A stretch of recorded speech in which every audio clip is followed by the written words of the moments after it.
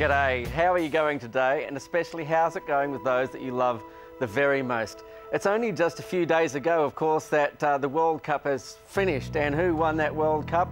Of course, it was the mighty country of Spain. What an amazing event it was to watch, and I hope you saw it. But here's the real question. Think of all the stresses and the strains, the competition, the toing and the throwing, the thrusting and the going backwards. For so many teams, so many disappointments, but it's a bit like life, isn't it?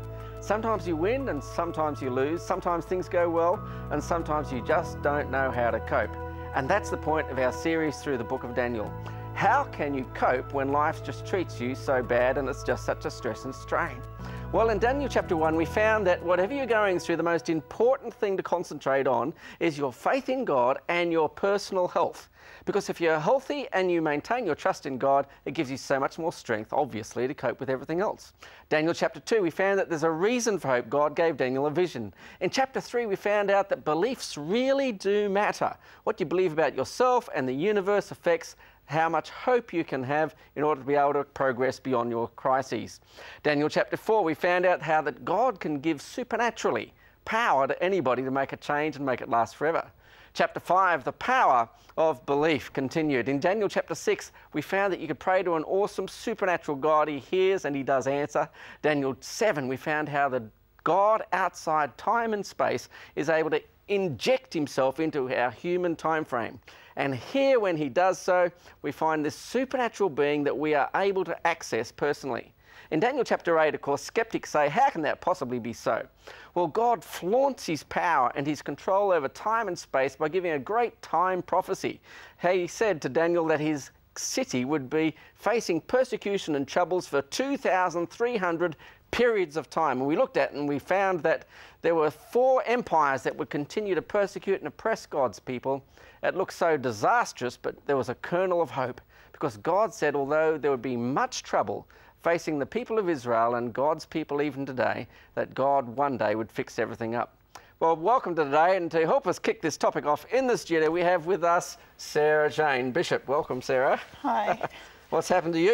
You've had some troubles, I think. Oh yeah, had a bit of fun in the snow, and you did. And as a result, I've ended up with a broken leg with a plate in it and everything. You got a plate in there, a bit of metal. Yeah, a bit of metal in there. Oh, dearie me. So things don't always go well, do they? No. No. No, and they can cause a lot of frustration too. You've been away for 2 weeks. Yeah, been off for 2 weeks. Yep. Getting used to crutches. How much longer on the cast? Oh, probably another 4 to 5 weeks. You know, we're giving away this awesome book. The book's called The Power of Prayer. It's written, Sarah, by a male witch. And he didn't remain a male witch. He became convinced of the supernatural power of prayer when he was a young man. And he devoted his life. I'm going to put this here at your leg, because I think you need it, the supernatural power of prayer.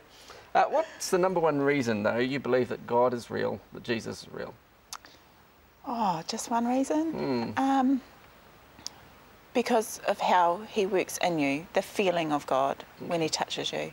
Yeah, definitely. You experience God. Okay. It's not just something out there, it's an experience. Okay, so it's not just a dry series of Bible studies? No, not just a dry series of Bible study. It's not just sore knees on your prayer. It's not just standing there singing the same old songs. It's an experience with God.